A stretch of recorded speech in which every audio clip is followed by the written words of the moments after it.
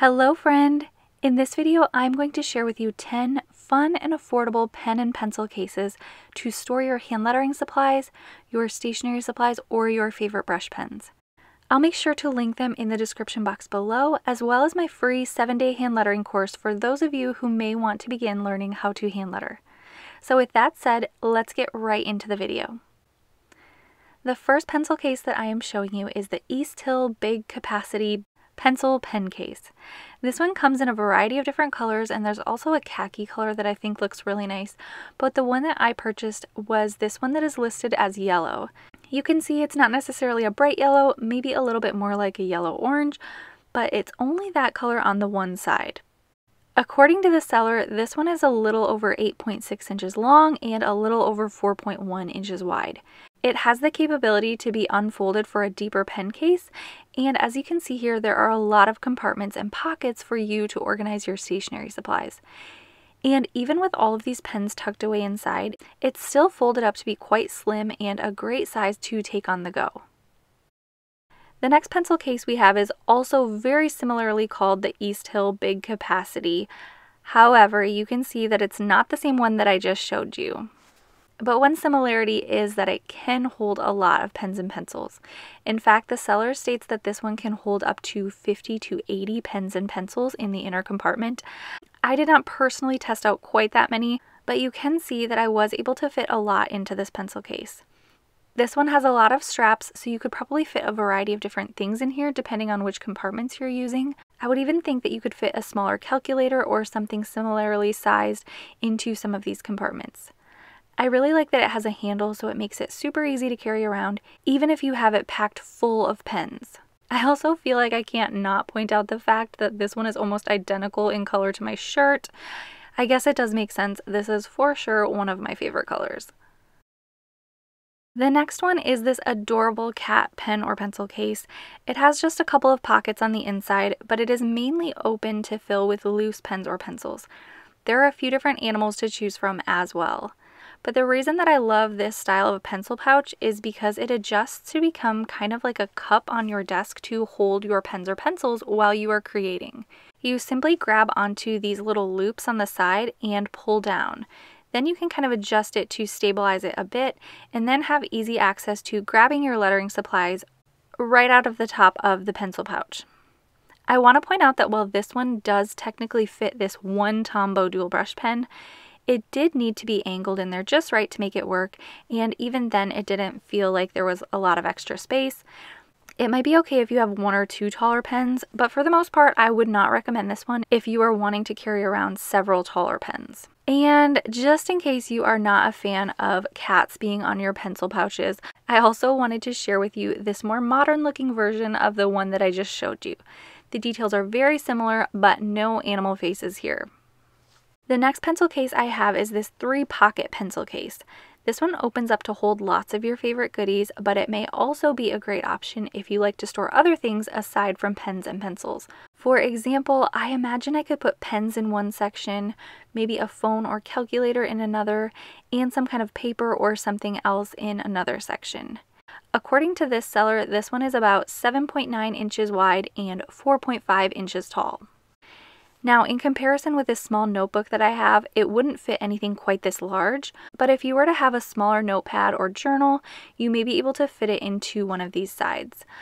The next pencil case here is one that they are calling a standing pencil case, and I clarify that because, as you will see, I did have a bit of an issue getting it to stand up at first, so I want to share this with you in case you have tried this one and also were not able to easily get it to stand up.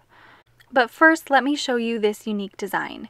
It has this front part that folds down with a tiny little pocket. I think this one will probably hold less pens than some of the other larger cases, but it still should fit many lettering supplies that you may want to take on the go. So at first, with just a few pens, this thing really wasn't standing up for me at all. I didn't try too hard, but when I did try to stand it up, it just tipped right over. But after filming, I filled it full of some Caron Brush Marker Pro markers, and by full I mean I added about 25 markers to it, and I was then able to get it to stand up, though it wasn't the most stable of the standing pen cases. I think it's probably due to the shape. It's kind of wide and not very deep at the base, so mine wanted to tip backwards a bit. So if you like something unique and you don't mind a bit of extra work to get it to function well, or if you don't necessarily care if it stands, this fun design might be for you. But if you are going to be frustrated if the case tips over when you pull out a new pen, this one might not be the best choice. The next pencil case that I have is this plaid with pink accents pencil pouch, although it does come in several other color styles. And this one will also hold quite a bit of stationery supplies in the center with its wide base. And this one also has a side that opens like a window to be able to grab your supplies from the bottom, instead of having to rummage through a big pile of pens in the bottom of your bag. There's a little flap on the fabric that comes up from the inside so that the pens don't fall out of the side when you unzip that section, and as you can see, this worked pretty well for me even after filling it with several different pens. If you want to see a great picture of what can be held in this pouch, you might want to check out the actual listing where they have laid out a bunch of different types of supplies and then showed them organized inside the pouch. I do want to point out that they say the Tombow size brush pens do not work in this side pocket as they would be a little bit too long to zip. And as a bonus for this one, it has this nice loop to make it super easy to carry. Now, pencil case number 8 is similar in style to the previous one, but it appears to be much more compact. In fact, it just has this one zipper on the top, but when you open it, it is surprisingly spacious.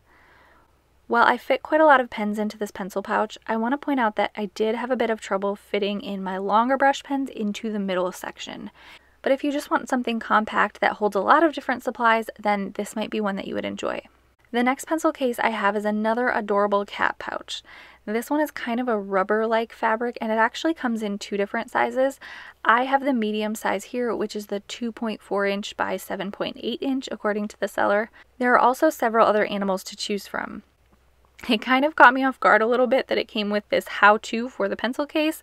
However, I almost immediately saw that it was a good idea to pay attention to, because just following my instincts, I pushed down on the bottom of the case with a pen to kind of pop it out, and I could see a bit of the bottom of the pouch kind of discoloring a little bit, which makes me think that you could potentially damage the bottom of your case if you are not careful, or if you are pushing out the bottom with your pen.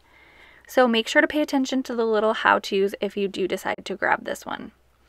According to the seller, this one holds up to 15 pens, so you're not going to be able to carry a huge amount of supplies in it, but for me, 15 pens is typically enough for on the go. I also wanted to point out with this one that the taller Tombow sized pens are not really a great fit. And the 10th pencil case that I am going to show you is one that I've actually posted a full review on. This one is huge and it holds a lot. But before you get too excited, please know that there are a couple of quirks that come with this pencil case. One of the main things is that while it does have individual holders for each pen, depending on which pen you're using, you may or may not be able to line them up side by side. In the case of the Tombows, I found it was much easier for me to insert them into every other loop, which worked out fine for me, but it meant that the pen cases held quite a bit less markers than originally was advertised. I believe this one is actually advertised as a colored pencil holder. Another thing is that because it does hold so much, it is very big. So it's maybe not something you would want to take on the go, but maybe a great storage option for the things that you want to keep in your desk if you have a really large collection of pens or brush pens or colored pencils or things like that. And again, if you are curious about this one, before you purchase, please, please, please make sure to watch my full review, which I will link here at the end of this video. My goals with reviews and recommendations is not only to help you find what will work for you, but also to help you discover what will not work for you. So go ahead and click over to that video and I will have a playlist ready for you that is full of pen and stationery style videos that I really hope you'll enjoy. Thank you so much for watching, and I will see you over in that next video.